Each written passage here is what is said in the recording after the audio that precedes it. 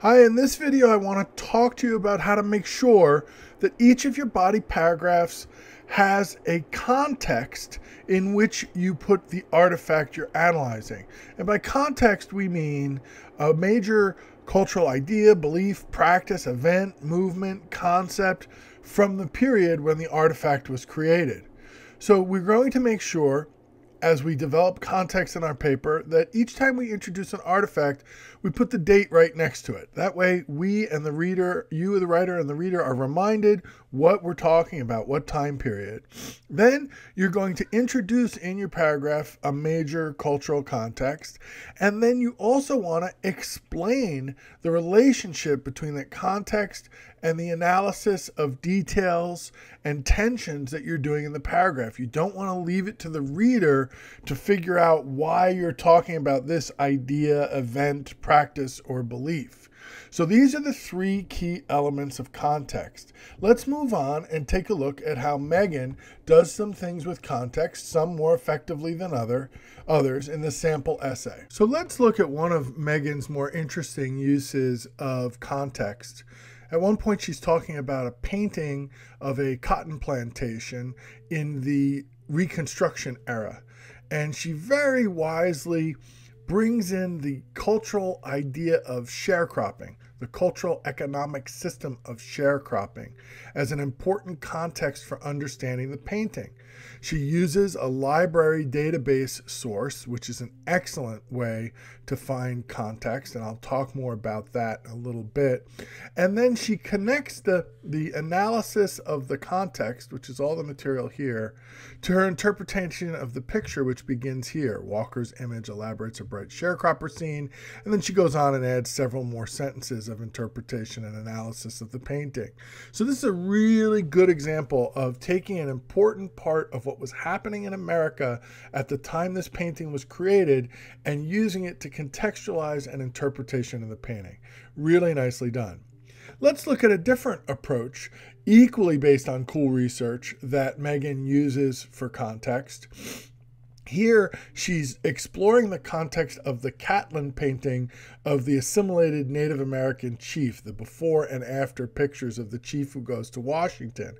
And what she did is she found a website that had journals and letters from Catlin and found his summary of the backstory to this painting.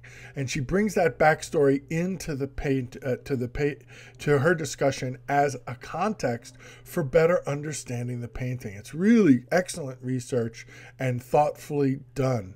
And I like at the end how she connects this story of this chief, which is her context, with what she thinks the painting is saying about hierarchy and quality.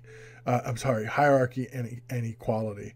And I think she does that really effectively. So this is a second powerful and effective example of bringing context into analysis. Let's take a look at one more that I think is also helpful. And this is an example of finding some key events using the Campbell timeline that really contextualize her discussion. And this is the one where the painting by Winslow Homer of the old mistress visiting the slaves in their quarters. And she talks about these major events, Reconstruction, Emancipation Proclamation, and the Civil Rights Acts. She talks about these major events as an important frame for understanding what's happening in the picture, for understanding that the slaves are not showing the typical deference. One of the slaves is even sitting down, which would have been unheard of when the mistress came to the slave quarters in the pre-Civil War era. So this is a really clever use of simple context of some major events that are all about the liberation of slaves, because she's going to talk in the painting about how this changes what we see in the painting. So we see here in Megan's work some really interesting ideas and interpretive moves. Okay, so now it's time for you to go out and do dazzling cultural analysis using cultural context to flesh out your interpretation of artifacts from pre-Civil War America.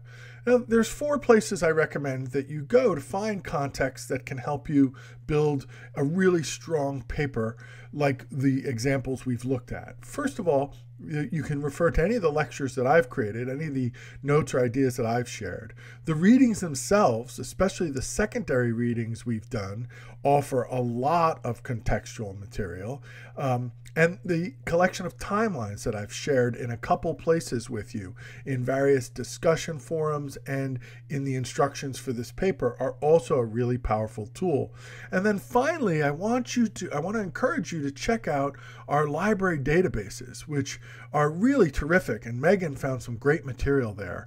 And so accompanying this lecture are some written notes with links to some of those databases, but you may find better ones in your own exploration. And library databases are great because they're created by experts in the field, chosen by librarians for their authority and credibility. So they do reach the highest levels of professional and academic credentials. So they're a really good source to use. And I was impressed the way Megan did that in her paper.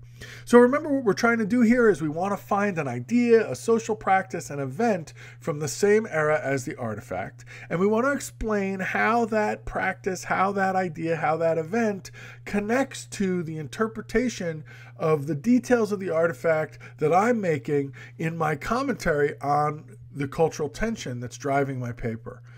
And I hope you have a better sense of how this works now after watching this video, and I encourage you to call, text, email with any specific questions about the context you're working with that maybe I could help with.